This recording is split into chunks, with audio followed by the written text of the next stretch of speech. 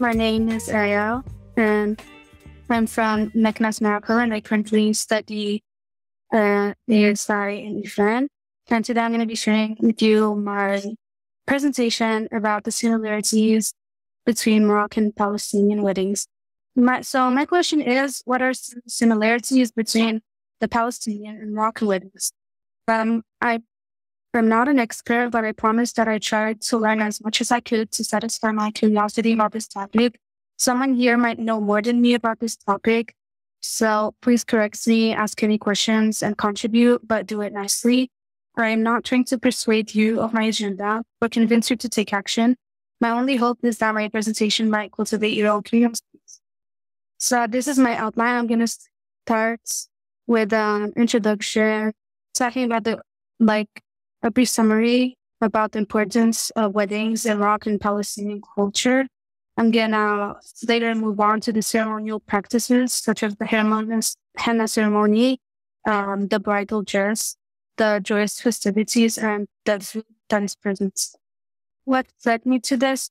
As I was scrolling through TikTok, I saw a video about the Palestinian zaghrout, and I was really intrigued because I thought it was something that was only done at home in Morocco. So this sparked the idea of searching and going deep about these two cultures and learning more about their similarities.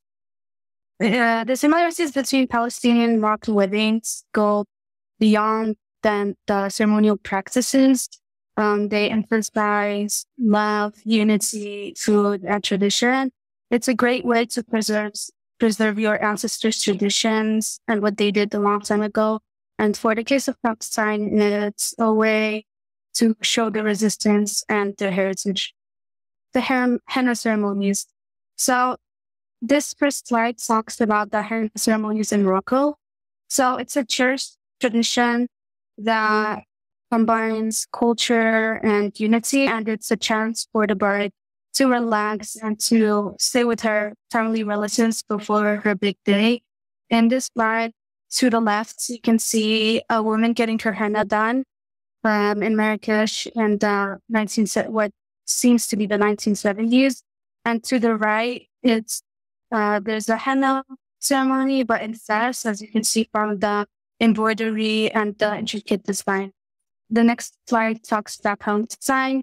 So as you can see, the henna is way more detailed in Palestine than it is in Morocco. And in Palestine, it's the family relatives or like any female relative that does henna for the bride. But in Morocco, like you hire a professional henna artist to do your henna. Now we're going to talk about the wedding dresses and embroidery found in both cultures.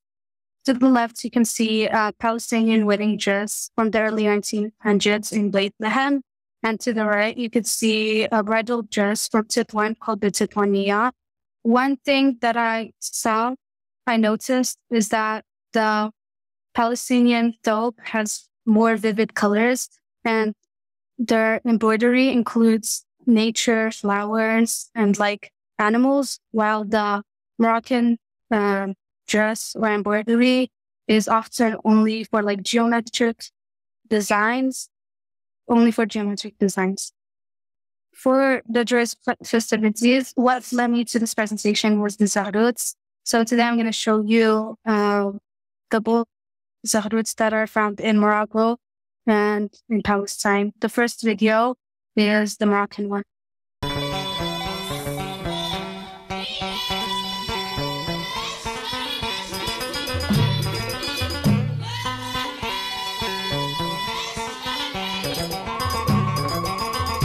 And the second video is the Palestinian zaghrout.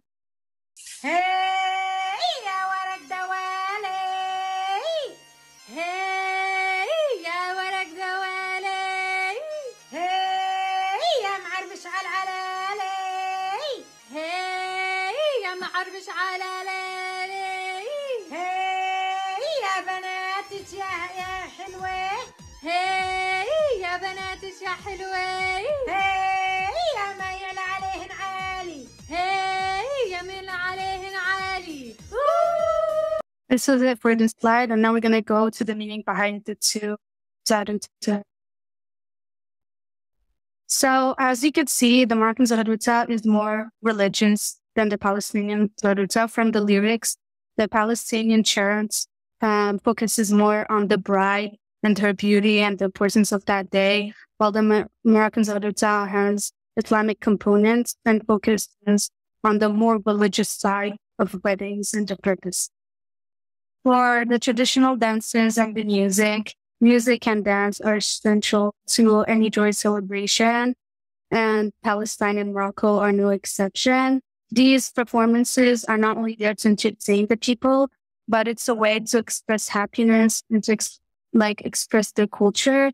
And it's also a chance for all guests to kind of get together and have a fun time. To the left, you're going to see the Palestinian dance, traditional one called the Daka. And to the right, you're going to see Moroccan Moroccan.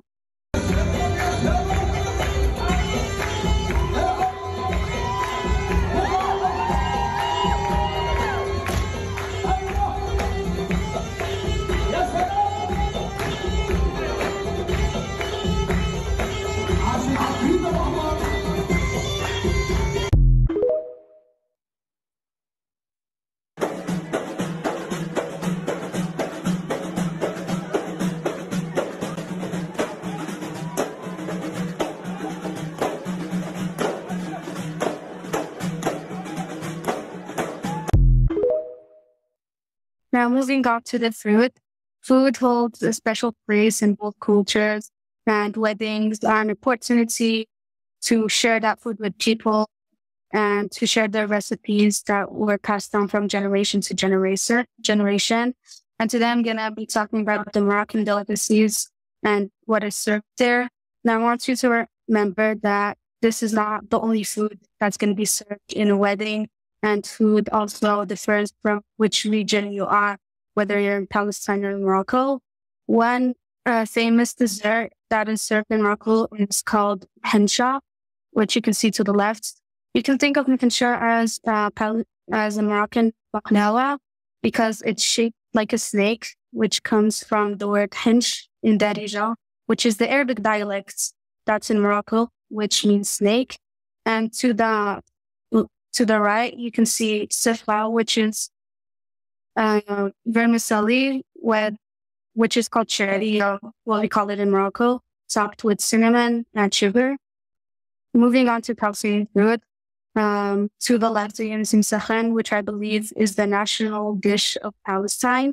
And to the right, you can see the knafer, which is a delicious dessert that's sold all throughout Palestine, but it's most famous in Nablus.